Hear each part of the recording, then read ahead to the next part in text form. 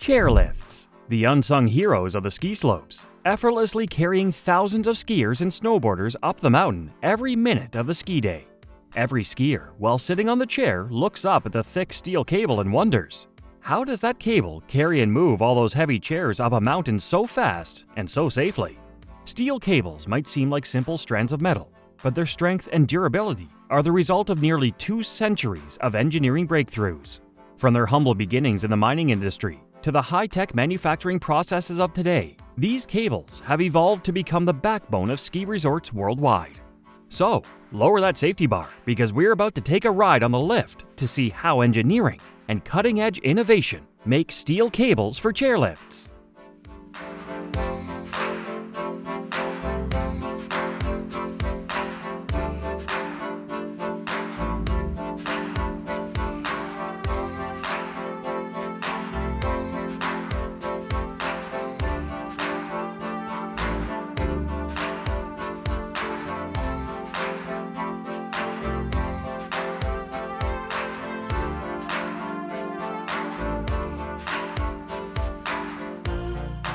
Long before chairlifts, steel cables were an essential part of industry. In 1834, German mining engineer Julius Albert revolutionized safety in mines by inventing the first successful steel wire cable. Unlike the unreliable iron chains of the time, Albert's design used multiple strands woven together, ensuring that if one wire snapped, the others would bear the load. This breakthrough laid the foundation for modern steel cables. Over time, engineers refined the process, improving strength, flexibility, and resistance to wear and tear. By the late 19th century, wire rope systems weren't just lifting loads in mines, they were transmitting power and eventually supporting transportation. Fast forward to 1936, when the Union Pacific Railroad Company built the world's first recreational chairlift for Sun Valley, Idaho. These early single-seater lifts had wooden seats and no safety bars, pretty sketchy by today's standards. By 1954, ski lifts had evolved to fixed-grip 2-seater chairs, and today we have high-speed detachable lifts, 6-seater chairs, and gondolas that can carry even more passengers. For example, the Peak-to-Peak gondola in Whistler, Canada, uses cables that carry over 80 metric tons and can transport 4,100 people per hour, all thanks to stronger, more advanced steel cables.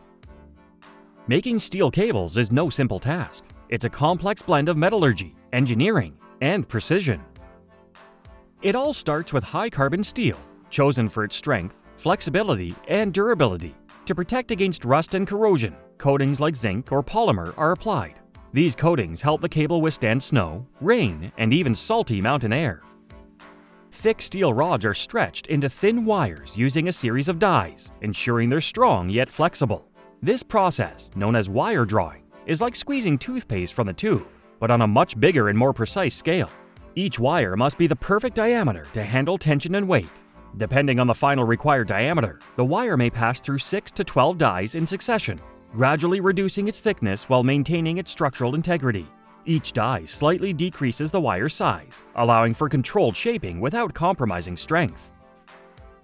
Once the wires have been drawn to the appropriate thickness, they're grouped into bundles and twisted together to form strands. Picture it like braiding hair, but instead of 3 strands, you have lots of wires being twisted together. This process ensures that each individual wire shares the overall load, preventing weak points. Stranding must be carefully balanced. If the wires are twisted too tightly, the cable loses flexibility and becomes brittle. If they're too loose, the cable lacks the necessary strength to handle the extreme loads encountered in chairlift operations.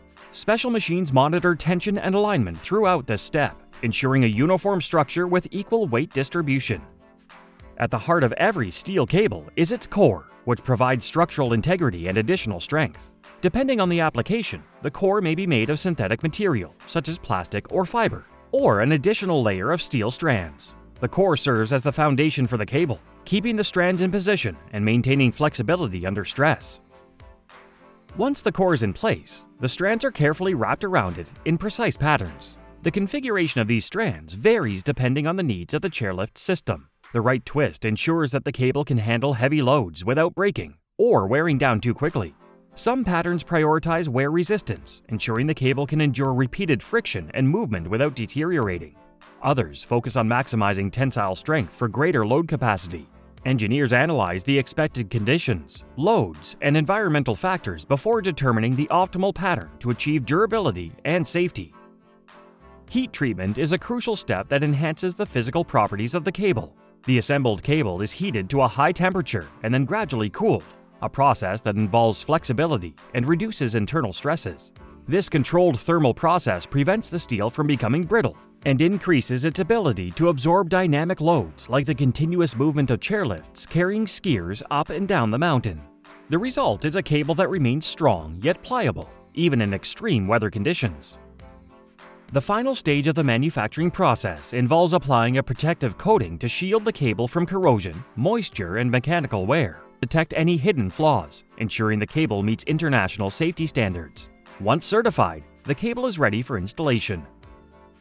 Installing a steel cable for a chairlift is a meticulous process. First, a lightweight guide cable is threaded through the lift towers and stations, often using a helicopter for precise placement in mountainous terrain. Once in place, the final steel cable is pulled through using the guide cable. The ends of the cable must be spliced together to create a continuous loop, a highly skilled, manual process where strands are carefully interwoven and pressed together using hydraulic machines. After installation, the cable is tensioned using counterweights or hydraulic tensioners to ensure smooth operation. Routine maintenance involves visual inspections and advanced sensors that monitor wear, tension, and temperature to detect any weaknesses before they become safety hazards. Ski resorts must also lubricate and adjust the cable periodically to maintain peak performance throughout the season. Installing a chairlift cable typically takes 2 to 4 weeks, but in complex projects or severe weather conditions, it can take up to 6 weeks to complete. It's always a big deal when a new chairlift opens at a ski resort. Installation tends to be done in the off-seasons. Steel cables continue to evolve with advancements in material science. High-strength alloys, composite cores, and precision manufacturing techniques make cables stronger, lighter, and more durable than ever. Some even come equipped with built-in sensors that provide real-time health monitoring. Sustainability is also a focus, with manufacturers improving production processes to reduce environmental impact while maintaining safety and performance. As ski resorts grow, steel cable technology will continue to push the boundaries, enabling faster, safer, and more efficient transportation systems. Though often overlooked, steel cables are the backbone of ski resorts. They make skiing and snowboarding accessible to millions, ensuring smooth and safe transportation up the mountain. Without them, modern ski resorts simply wouldn't exist. So, next time you hop on a chairlift, take a moment to appreciate the engineering marvel holding you up. If you enjoyed this deep dive into the world of steel cables, be sure to like, share, and subscribe for more behind-the-scenes looks at the technology that powers our everyday adventures. Until next time, see you on the slopes.